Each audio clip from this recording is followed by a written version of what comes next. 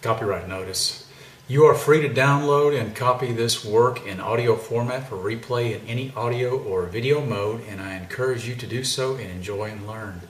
You may redistribute it in a non-commercial fashion, that is, not for profit directly or indirectly.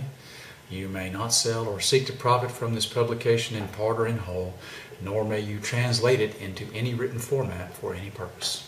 Thank you.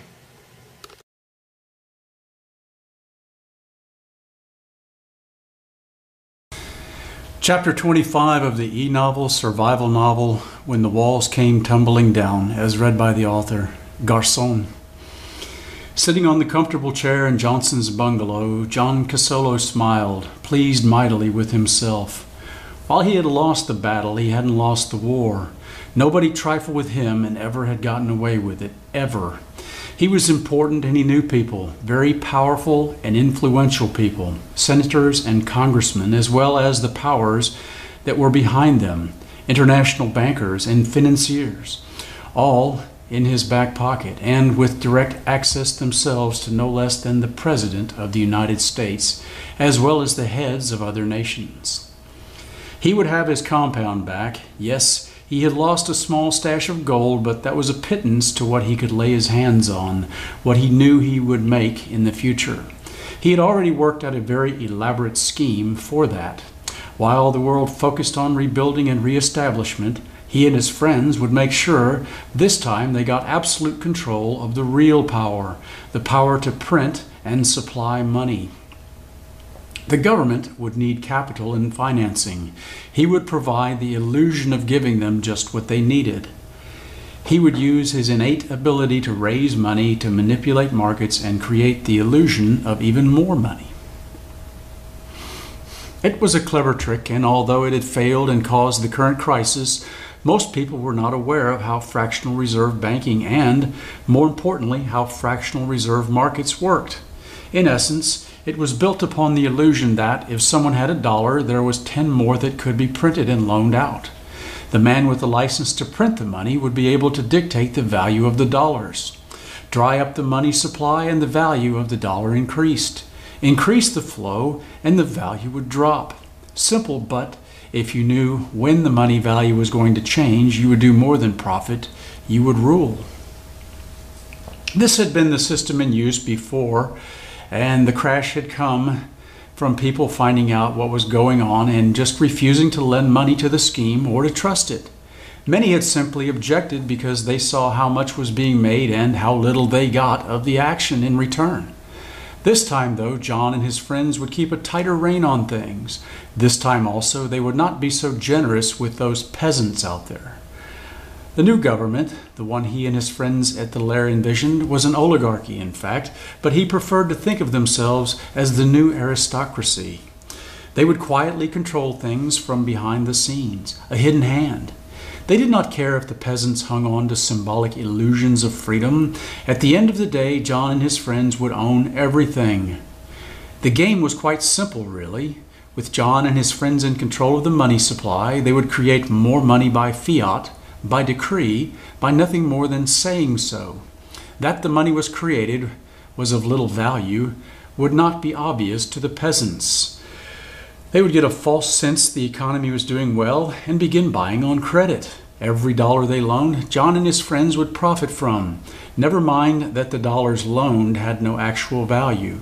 The only value, in fact, would be on the money paid that represented real labor and the creation of goods. They would let this condition go on for several years and then manufacture a crisis. This would in turn force a tightening of the money supply, which would cause people to default on their loans. This meant all the equity, all the payments made on land and homes and other durable goods would be forfeited when the banks went into foreclosure or receivership. The disaffected peasants fell for it time and again over the last centuries and never seemed to learn. Indeed, many of the inhabitants of the Eagle's Lair had been part of this system in the past and were more than eager to institute it in the future. Their compliant senators and congressmen had given the green light already, indicating the usual percentage of the profits would be given to them, of course. It would be business as usual, but now with a new twist. There would be no more oversight from the peasants. They would have to take what was offered or else. John loved the idea of hard times. It made it so much easier to change the rules of the game. He would pay Johnson the gold, but the fool had no idea who he was dealing with. A pawn never took the king, not in this chess game anyway. Johnson was less than a pawn too. He wasn't even a player, just a stooge. After the release force came, he would have him arrested, the gold taken back from him, and would have him put out of the lair to a certain death. John smiled when he thought of that one. Casolo would be there when it happened, too. He would make sure that he stuck the knife in and twisted it around and watched as Johnson was paid back in full. Peasants like him needed to learn their place. His curiosity about what was happening to his compound got the better of him, and so he decided to take a walk around.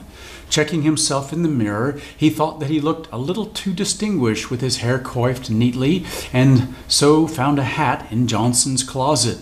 How pedestrian, but necessary. Satisfied, he smirked, and then went out the front door.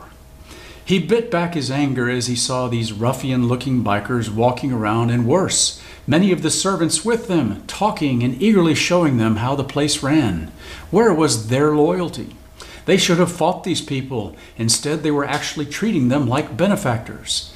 These people, too, would be made to pay for their treason. There would be some definite changes made when he got control again as well. For one thing, these bungalows were far too nice. Apparently, it had given the servants ideas, made them a little too uppity. They needed a taste of poverty to make them grateful for their benefactors. Out of the corner of his eye, he noted a man walking his way. It was that insolent and incompetent waiter. What was his name? Peter, or was it Philip? He pulled the cap down low over his eyes and tried to avoid the man, but he apparently had been recognized. As much as he hated to do it, now he would have to bribe this man as well. Well, well, look here, it's Mr. Casolo. The sarcasm on the title Mr. was sneering, contemptuous, vile, and wholly unacceptable. He stood addressing him with his hands on his hips, standing now about 10 feet away and talking loud. People were stopping and looking. Others began to assemble. He had to act quickly. "Quiet, you fool," he quipped, but could see that a crowd was quickly forming now. "What do you want? How much?" He pulled his ball cap down and tried to turn and make his way back to Johnson's place, but the way was blocked by a woman. He looked up and saw it was the maid. The look in her eyes should have warned him of what came next. She kicked him between his legs, and he doubled over as she jumped on his back and began savagely clawing at his face. He threw her to the ground and kicked her savagely in the stomach before someone knocked him to the ground. Soon he was being kicked and beaten mercilessly as he tried to get into the fetal position to protect himself. "All right, break it up," an authoritative voice spoke, and people stopped kicking him. One person, though, delivered a quick final kick to his ribs from behind and then stepped over him. "What's this all about?" The man was huge, bearded, and carrying a rifle, one of the bikers. Casolo got up slowly and said, I don't know. These crazy people attacked me and Before he could finish, Philip spoke. "He's one of the members, man. He's in disguise." "Interesting," the man said, and then asked, "What's your name?" Casolo thought and then said, Robert Johnson. I'm a technician. I helped design this place." He had to talk swiftly now, had to be bold. "Can we speak in private?" he said. "There is something urgent I need to tell you." He looked carefully into the man's eyes and could see that he appeared to be buying it. He had heard these bikers were working-class men, stooges, not very bright, but at the moment quite dangerous. He felt certain he could manipulate this man easily. The man took him to the side and told the others to move on. Perfect, John thought, and he laid out a not-too-elaborate story about a plot by the servants to sabotage the place. He implicated Philip and Johnson as well as the maid and half a dozen others, just for good measure. The story sounded convincing, and he was sure it would get him in front of the decision-maker. Never make a deal with the workers. First rule in business, always find the man in the corner office. The man said, "Okay, follow me. What's your name again?" What an oaf, John thought, and so he gave it again. "Richard Johnson," he said impatiently. The man kept walking beside him and said, "That's interesting. because I thought you said it was Robert Johnson a second ago."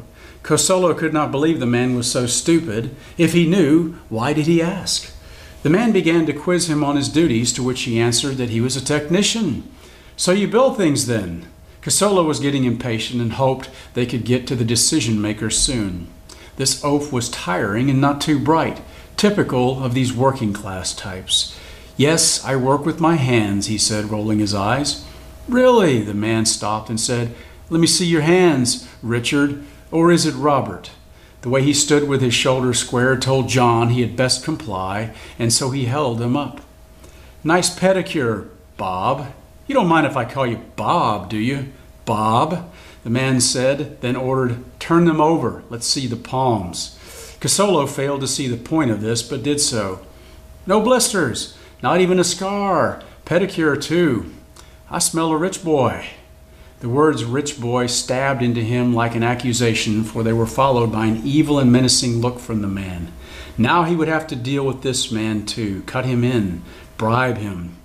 He had tried to avoid it, not a good business move, but now it was necessary, like having to bribe a secretary in order to see the boss. "Look, I can make you a rich man, a very rich man," he began. The man seemed nonplussed and regarded his nails for a second, cleaning one with his teeth, which Cosolo found repulsive. "I have gold and precious stones. Name your price." He would simply give this man Johnson's share and cut him out. Too easy. All he needed now was to get past this moment and get his hands on that satellite phone, and then just hide or hang on until the cavalry arrived. The man thought for a minute, and then, without showing any indication of what he was thinking, said, "Okay, take me to your stash." Cosolo smiled and said, "Not so fast. We need to come to terms first." Quickly he laid out his offer, the same one he had made with Johnson. Essentially, get him into the safe, get him his satellite phone, and he would get 200 pounds of gold. The man said, "Okay, Bob, let's go." They walked swiftly to John's old house. Along the way, John smirked.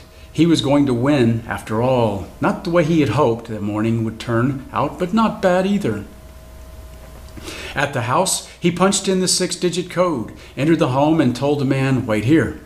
The man nodded in agreement, and Cosolo trotted back to the hinged bookcase, swung it aside, and opened the safe.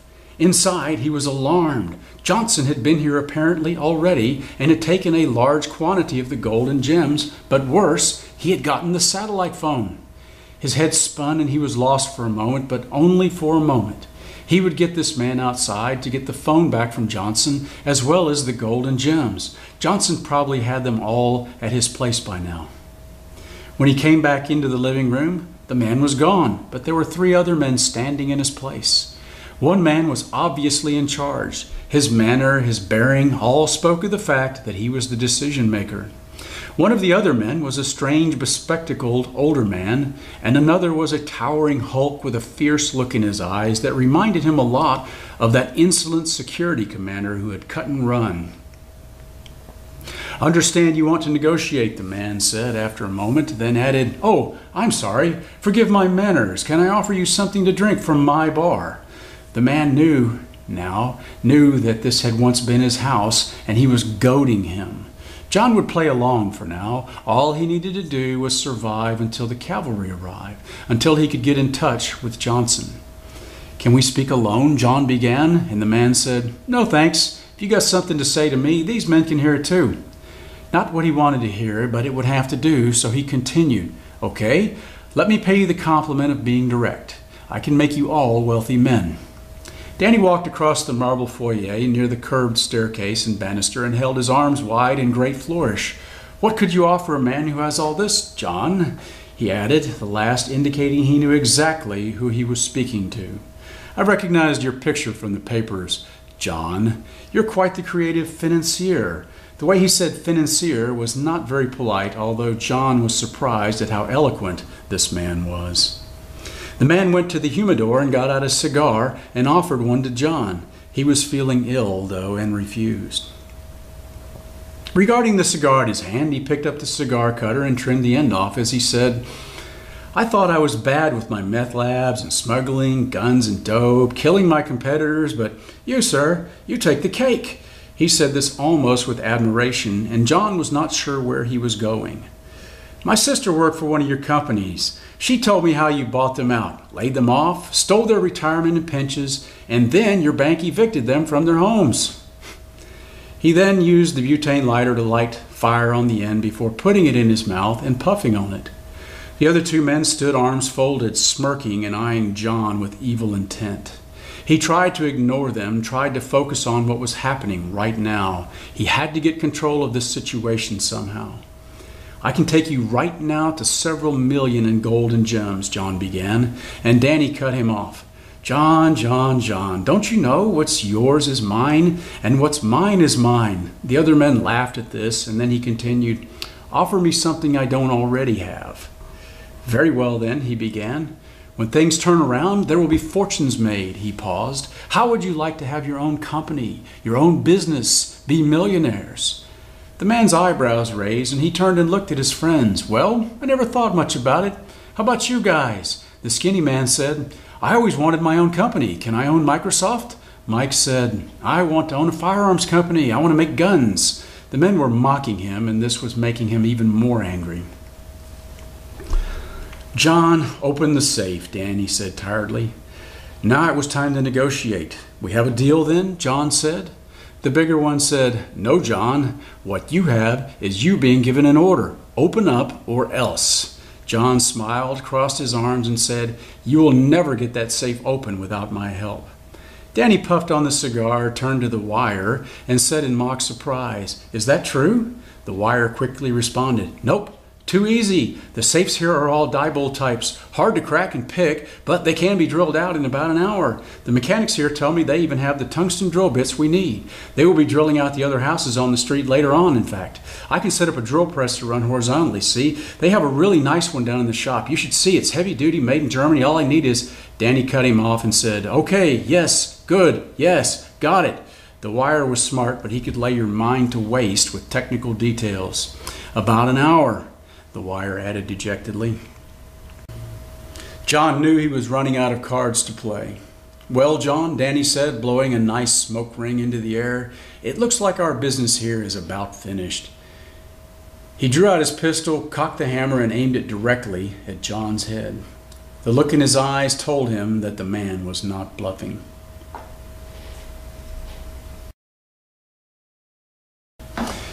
Light fighters.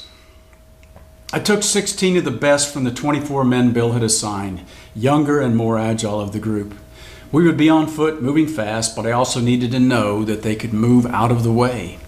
There was little time to do more than make a sand table and explain the concept of the operation. I had 14 men and 2 women with me, and most of them had bolt-action rifles and could shoot them very well. Paul and I each had AR-15s, and there was an SKS and an AK-47 in our element. I broke the people into 2-person teams. One would shoot, the other would provide cover and spot the targets. We would attempt to engage from 300 yards, and I anticipated how the vehicles would array themselves to fire on the dummy targets. They would not stay on the dummy targets for long, though, and we needed to act fast. We had to move into position when the word came that they were moving against us. Someone suggested we attack them in their camp, but I nixed that. The maximum effective range of their crew-served weapons far exceeded ours. If we got within sniper range, they would pick us apart, especially if they had thermal imaging devices. With the enemy engaging targets to their front, we would approach from their blind side. After they deployed, their foot soldiers to sweep into the woods. Because their foot soldiers would be mostly to their front, they would not feel the need to keep an element back to protect their armor from an infantry attack, or so I hoped. We would advance into position as quickly and quietly as possible. I needed to get us to within 300 yards, but also to keep us near some cover if possible. That close would mean we needed to work fast, and if they left a flank security element with the vehicles, we would have to take them out first. I was not too sure on this point because while the bulk of their force appeared to be a disorganized and poorly trained mob, the rest seemed to be professional soldiers, some of whom may have some real talent. I explained the scheme of maneuver and the concept of the operation as clearly and concisely as possible. 6 teams would have a single gun truck to take down. They were to shoot the gunner and anticipate the driver would try to man the gun next, and to stay on target and wait for him and shoot him as he tried to man the gun. Sounds simple, but I knew how hard it would be. The remaining 6 people would man the flanks and prevent us from being ambushed ourselves. When I finished, I then asked for questions and had a few about the vehicles, the turrets, and how many people in each. We then broke into our elements and began practicing. I took us on a short patrol around the firehouse to make sure we were comfortable operating as a team and an element, and then told everyone to go home and get some sleep. In a few hours, we would assemble, or sooner if the attack came. I wanted us to move through the woods and be in position no later than 2400. It would take us at least 2 hours to move tactically from the firehouse to there, and that would give us another 2 hours latitude to prepare for the coming attack. I anticipated they would hit us at dawn during BMNT, or before morning nautical twilight, and we would want to be in position before they began their move up, so they would bypass us as we sat in static positions.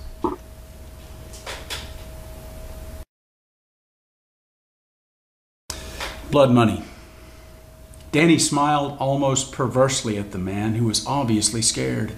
He wouldn't shoot the man here, not like this. For one thing, the blood would get all over the house, and for another, he didn't want the rest of the people on the compound to get shaken up any more than they already were. He was focused on the mission at hand. Mission first. Still, he had to do something with John Casolo. He would be trouble if he let him live. He would let his fate be decided by the workers, by the people who had run this place. He smiled as he thought of the righteous justice in that. Slowly, he released the hammer on the pistol and put it back in the holster on his leg. The smile on the man's face said that he thought he had won a negotiation point, and he immediately began speaking nervously. "Look, I know this place like the back of my hand. You'll need me," he said. The wire interjected. "Actually, we don't. We have everything we need already, including the blueprint schematics and the technicians to work them, many times over, in fact." He said this last, looking with disdain at Casolo. "Okay, enough chit-chat. Here's the deal," Danny said, plopping down on the leather recliner. He and the wire sat smiling at each other for a second as the chair just kept sinking. Danny blew some more smoke pensively, then said, "I'm not going to shoot you, John." John seemed relieved at that, but something in the man's tone told him that he wasn't in the clear just yet. "I'm going to let your people out there decide what to do with you instead." Danny noticed the man's face turned an even paler shade of gray as the blood left it. Apparently, he thought, the guy must have been a real charmer, but the bruises on his face already spoke of the fact that he was probably hated, and quite thoroughly too. Danny got up, motioned to the front door with his head, and said, "Lead the way, back down to the workers' houses." John could not believe this was happening. The big man came over and cuffed him on the side of the head and said, "Move!" He began walking out the door as if in a dream. How could all this be happening? He had built this place. Now he was being handed over to be beaten, or worse. As they walked, people began to follow and gather around. When they had gotten to the servants' area, Danny raised his hand for silence, and the conversation and noise tapered off slowly, and then it was silent. "Folks, you know this man. I'm going to leave it up to you what we do with him." He paused for a second to let that sink in. "I figure if he's a good man, you'll take him into one of your houses." There were murmurs and a few angry words and a curse. "And if he's not a good man, well, I'll let you folks decide that one too." The maid spoke up first, with fire in her eyes. "I had to sleep with him to keep my job." Several other women shouted that they too had been forced to do the same. Soon the crowd began to shout and jeer. Someone threw something at John, narrowly missing his head. He ducked, and his eyes were now wide in fear. A familiar man's voice spoke. "I say we put him out." The speaker then came forward. It was Philip, the waiter. Everyone was looking at the man, and he spoke. "He always threatened us with being put out. I say we do it to him." There was a hubbub of conversation, and soon people were shouting their approval. Danny raised his hands and then said, "All right, that's it. Out the south gate with him then." Rough hands grabbed John Casolo, one man cuffing him on the side of the head. A woman spat on him angrily and kicked at him in the seat of his pants. John stumbled along, half dragged, half pushed, and kicked toward the south gate. Philip yelled, "Don't send him yet. I have something to give him." John had no idea what that could be, but guessed it was not good.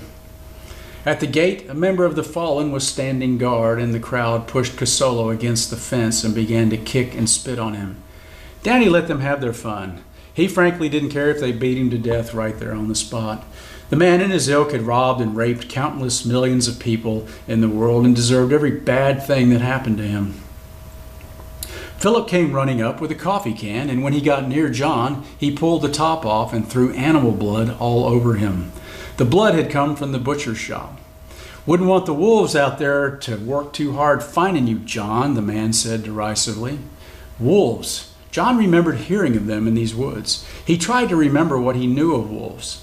Suddenly, though, the gate was open, and John ran out as quickly as possible as people swung at him and pelted him with rocks. He ran quickly out of range of them, and soon all he heard were their voices fading behind. He jogged smoothly and evenly across the fields and into the woods. He stood at the tree line and shouted, "I'll be back!" And he would. He would be back to have all of them kicked out or maybe just shot. Turning around now, he headed due south. He knew there was a hard surface road about 14 miles away. Once there, he would head back to civilization and hopefully to the hidden government location, which wasn't hidden from him at all. He knew exactly where, and more importantly, how to gain access. There were wolves in the forest, he knew this, but he was not afraid.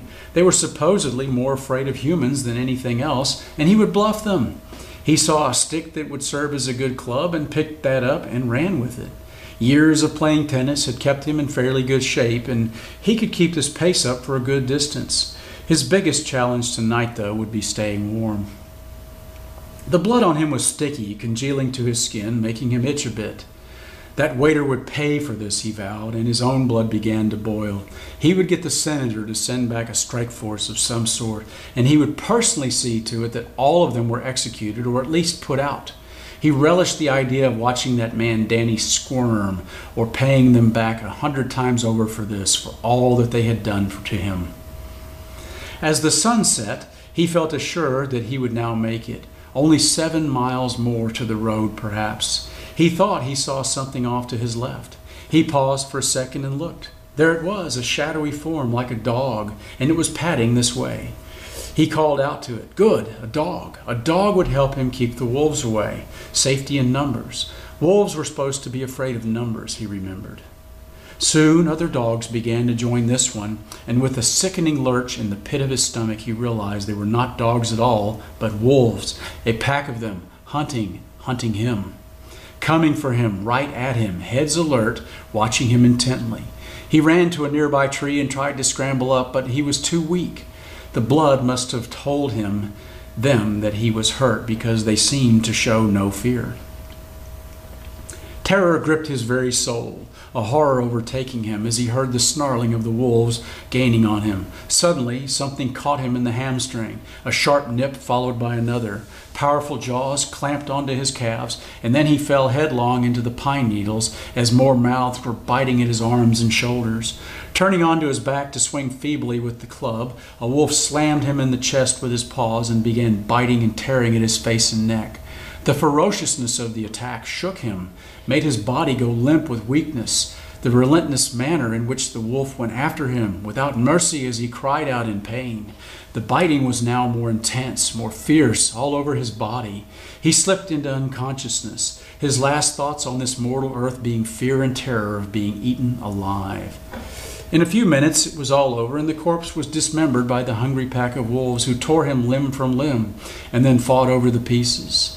The body of John Casolo would never really be found. The animals of the forest would see to that.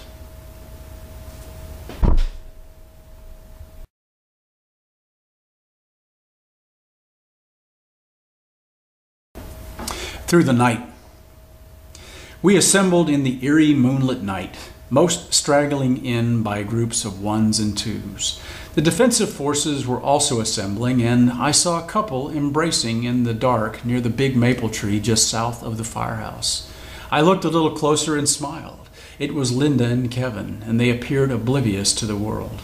Her arms were around his neck. His arms were around her waist, and they kissed passionately. At around 2200, I could see everyone was present, and I had them line up quickly and inspected them. Earlier, I had instructed all members of the Guard on how to make a ghillie suit, essentially a netted suit that made a person resemble a bush, or like Sasquatch. I told them that tonight they would need to bring theirs along, and some were quite good, others not so much. I held the inspections mostly, though, because troops going into battle need the assurance that an older veteran has looked them over and said they're ready. I made corrections to their camouflage and had each person turn around for me, jumped up and down, and then I inspected their weapons to make sure bolts were lubed and that we had no noise-making jingles and jangles. When this was done, I gave them all time to reapply camouflage. We would all need it. Before we stepped off the line, I let Bill know we were leaving and which direction we were headed. He seemed lost in thought at the map, sipping his coffee before he turned and shook my hand, saying, "Good hunting." I said the same to him, gave him a hug, and we left, neither sure he would see the other again in this life. Outside, I went to Paul and said, "You take 6, I'll take point." Then to the squad, "Just like rehearsal, folks, only enough interval to see the other person hand and arm signals, no closer." A few OKs, and we were up and moving fast. There was a thick fog that lingered over the river, making it look like something out of a horror movie. I half expected a sea serpent to rise up and eat us as we crossed the bridge in a tactical column, then skirted to the left. About a mile up, we encountered evidence of the work done by the defensive platoon. They would maneuver into one of 3 lines of prepared defensive positions when the observation post let Bill know which avenue the impending attack was coming on. When that happened, my teams would skirt around the left flank and position ourselves about 300 meters from our shooting positions and hold in the cover and concealment of the huge drainage ravine that was choked out with undergrowth. When the attack forces committed, we would let them begin engaging targets before we snuck in on the other flank and hopefully took them out. I knew that 17 people attacking the gun trucks from the flank would not be a slam dunk, knew that we would encounter difficulty and take casualties, but also knew it had to be done.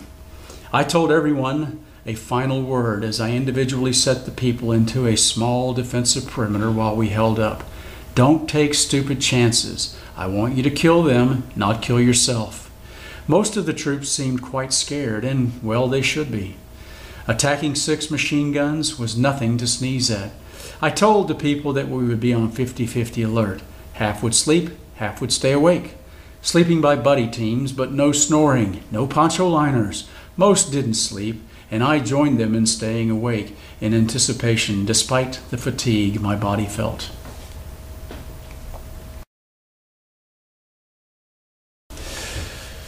Guidons.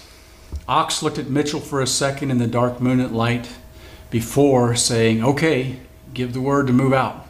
Mitchell just looked at him for a second and said, "No," then went back to scanning the groups of troops and speed bumps as they got somewhat organized for the attack. Mitchell had given up on any sort of advanced tactics from the shock troops, so named because he and Ox would be shocked if they actually did more than just pin down the home guard troops. If that was all they did, even that would work. The gun trucks would do the bulk of the job and go over the bridge. Once across and inside the town, the people there would lose the will to fight. They had to take the bridges first, though, and after that, it was a piece of cake. Because of this, he would march the shock troops up the road following the gun trucks, who would be staggered in convoy formation. Mitchell had decided he would lead the ground force because none of the people there could do it. Even so, the advance would be very basic stuff.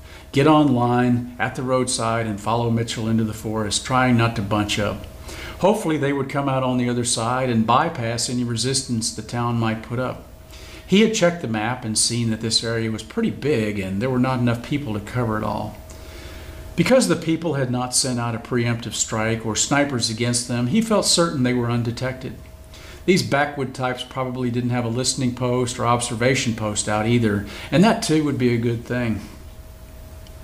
Mitchell would be in the center of the line, and he had PFC Boudreaux and Specialist Ferguson on the left and right, far ends of the element. On the road, they would use their lensatic compasses and shoot an azimuth, Their job was to keep the element from drifting too much left or right and to follow their azimuth. All were assigned to not go past these 2 men left or right. Mitchell would lead from the middle and also help guide with his compass. This left 10 soldiers to head up the convoy and man the crew-served weapons. Mitchell had picked an additional 14 bodies from the shock troops to use as drivers and additional crew. The guns had to stay up in the fight, and Shamron, as well as the ox, knew this. Mitchell thought of putting Maria on one of these vehicles just to make the ox sweat, and then realized he would need the oaf a bit longer. Soon, though, before San Quentin, he would make his move and put that slob out of his misery. Mitchell turned to look at the ox and wondered if he was even a sergeant. Probably not. Probably some PFC brig rat from the way he carried on. He was sorry he had taken this turn, followed this man, and wished that now he was back on active duty somewhere. At least that way, at the end of the day, you wouldn't get much, but you would get something, even if it was just a ribbon or a medal. "Okay, now we go," he said to Ox, emphasizing the point that he truly was no longer in charge.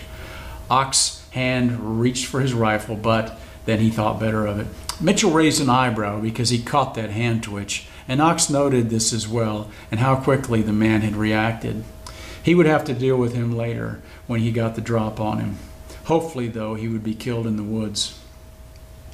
Ox got into the second vehicle command seat and put on his headset. Mitchell and his people were already moving out on foot, and they would follow when Mitchell crossed the FIBA, or forward edge of the battle area, which would be the main road. From there, his people would deploy essentially in one large, creeping wave through the woods. Mitchell had tried to get the people to work in team formations, fire team rushes and things, but it was a disaster, and he decided it would be better to deal with a slightly less tactical formation of a wide, creeping line than bounding teams. Those teams would probably shoot each other in the back accidentally. Situation was not ideal, but was feasible. They would have the advantage of the heavy gun trucks flanking the defenders, and that would make their defenses untenable. Mitchell's plan was to be on such a wide front that the bulk of his forces would simply be able to sweep around the edges of the defenders, or, if they were widely dispersed in these woods, to simply flow through the middle of them. He estimated that they would have a 3-to-1 advantage in personnel over the defenders, which would give them a 1-to-1 combat ratio fighting against the defenders. The gun trucks flanking their position would be the decisive maneuver that won the fight. All his people had to do was pin down the defenders. They reached the FIBA in about half an hour, and Mitchell pushed the people into the wood line before calling a halt, and then signaling back to the Ox on the radio. "Wolf 6, this is Badger 6, checkpoint 1, over."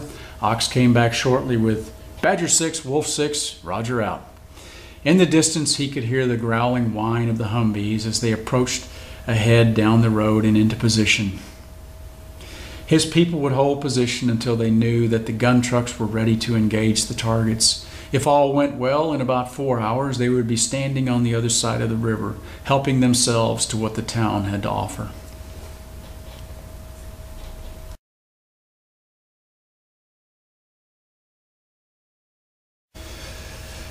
Little Bird. The sky was clear, but there was a chill wind blowing as Joshua stood talking to the 4 other men from the town whom Leroy had picked to go with him. It was a token force at best, and Joshua suspected that this was more to placate him than anything else. Leroy had frankly tried to talk him out of going after the convoy alone. It was pure suicide. When they could see he was not going to be swayed, Leroy had announced he was going too, and put his hand on his shoulder, adding, "Paratroopers always stick together." 3 other men had volunteered to go, and Leroy had warned them of the inherent risks and was frankly hoping that Joshua might change his mind.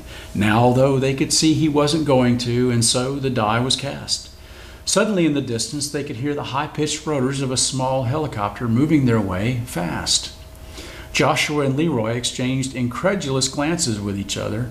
Leroy was of a mind to hide, but Joshua had an idea. The only people flying a helicopter had to be government.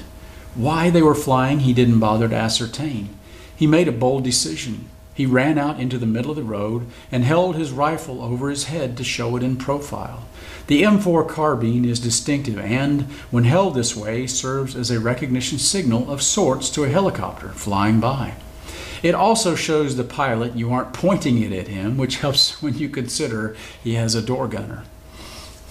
His military uniform combined with the rifle he hoped would serve as recognition enough, and soon enough that helicopter came along flying in along the road as navigation. The helo flared out and then rotated to its right, which allowed the door gunner to train the 240 Golf machine gun on him. Joshua held position, though, and swallowed. This was a huge risk, and he might be signing his death warrant. Still, he had already committed, and there was nothing to do but hope and pray. The helo then turned its nose back to him, banked away, and flew a low circle before returning to hover in its original position. Joshua responded by slinging his rifle and then held both hands to his sides, then pointed them directly at the bird, indicating assumed guidance. The bird moved toward him, and he guided it into land. He motioned for Leroy and the others to hold their position as he ran to the nose of the helo. When he got close, he could see the pilots were not military, not in uniform, but one of them made a salute, and the other gave him thumbs up, probably ex-military. The door gunner dismounted and eyed Joshua for a second before he stepped up and shouted in his ear, "Follow me!" And they took off running about 100 feet ahead of the bird. As they did this, the bird shot up into the air and sped back the way it had come. The two men looked at each other for a moment before Tim asked, "Who is your unit?" Josh explained briefly the disbanding of the units and why he was here, and then told him about the renegade unit headed north. Tim wasn't interested in doing police call on the world. It was like swimming in a cesspool right now and suddenly getting interested in a particular piece of excrement. His mission was to get his people up to Al's house and then figure out where to go from there. Getting into a fight along the way was not on the agenda, and he told Joshua as much. Joshua was clearly disappointed, and Tim said, "Look, son, take it from an old hand. Pick your battles, or you won't pick very many." He thought about that for a second before he said, "Can't." Tim had to smile. This young soldier reminded him of himself when he was a young trooper. Still, though, his mission was to get to Stockholm. Leroy and his friends came out of the woods now and approached slowly. Joshua said they were okay, that he knew them, and Tim relaxed, then asked if any of them knew a guy named Al in that town nearby. Leroy smiled and said, "In fact, I was just there a few days ago." Tim asked, "Is this a big, muscle-bound guy, former military?" And Leroy said, "That's him, all right. He's got a cute little woman, too." Tim smiled. This was definitely Al. He turned to Josh and said, "Look, Sergeant, I'm headed to Stockholm. Al's a buddy of mine from the Army." Then he added, "If that convoy you saw is headed somewhere else, my advice is you let them go. We don't have the horses to pull that wagon." Joshua seemed determined, though, and Tim placated him a bit by saying, "My people are coming up that road soon in a truck. You can ride along with us to the next town." Then looking at Leroy and the others, "You and your friends, too, but I'm not going to help you tangle with an Army convoy of gun trucks, not with my little bird and a dozen men." Joshua looked angry, no doubt, and Tim had to respect his position for that, but also had to think of his men first. In the end, the soldier got a grim look on his face and relented. He would ride ahead to the next town, and Leroy would go along, but the other men would return home. Tim pulled a radio from his chest rig and called the bird back. Soon the bird and a snowplow with a machine gun mounted on it appeared, and the men clambered aboard the snowplow while Tim got into the bird, and it shot into the air again, scouting ahead. In the back of the truck, the men shook their hands and then sized the two newcomers up. Professional soldiers can spot one another by the way they carry their weapons and wear their gear. A sort of no-nonsense look. Clean weapon and carried casually but professionally. Josh could tell these men were pros, and one of them said, "Okay, Sergeant, I need you over here on the left." Then to Leroy he said with a grin, "And you on the right, Airborne." He said the last because he caught a glimpse of Leroy's 173rd Airborne tattoo. The truck took off with a lurch, and soon they were speeding north towards Stockholm.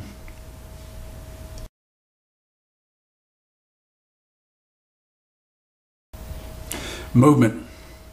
The OP had spotted the ground forces earlier, and Bill had determined they would be coming in almost down the middle of the forest, and had sent the word to the defensive platoon by runner. Cynthia was dressed up in a pair of camouflage pants that Jacqueline had donated and was acting as the runner. Behind the firehouse stood the Maine Reserve Force, and it made Bill almost weep to see it. There stood many of the wives and daughters of the men who were in the Maine defensive elements. If the Maine lines should fail, this was it. The women had said they would rather fight than have happen to them what had happened to Linda and others. Bill couldn't blame them and hoped it wouldn't come down to that. Jacqueline had wanted to be in the Maine defensive force, but Al had asked her instead to join with the reserve. They would, quote, need her sword and shield, as he put it. Now the defensive forces were moving into their prepared positions, looking out ahead with binoculars and scopes on their rifles. Still nothing to be seen, but they were on edge, tense. Linda was frightened now, wondering what she had gotten herself into. Why couldn't life be simple like it was years ago when people could take vacations and have fun? She felt guilty for these thoughts as she realized all over the world and throughout history people had tragic things happen to them. Why should she be exempt? Why should she be any different? Kevin was not afraid so much, though. He was not fighting for grand ideals or patriotism or glory or even for the town behind them, even though these were all good things. No, he would fight for something more real to him. He would fight for this woman at his side, this woman he knew that he loved. He wished she was not here, that she was somewhere far away. Instinctively, he stepped forward a bit of her as he peered through the binoculars. She stepped behind him and then wrapped her arms around him and put her head against his back and hugged him tightly. This has been Chapter 25 of the Enovel survival novel, The Walls Came Tumbling Down, as read by the author. Tune in next Friday for Chapter 26.